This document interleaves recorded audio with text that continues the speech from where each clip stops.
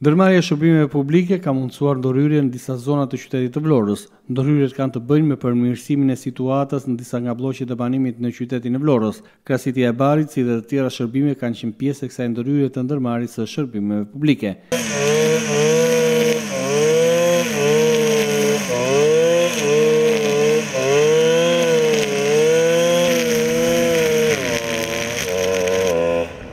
Kjo në fakt është një punë e nisur prej disa kohësh nga ndërmarrja e shërbimeve publike në Vlorë.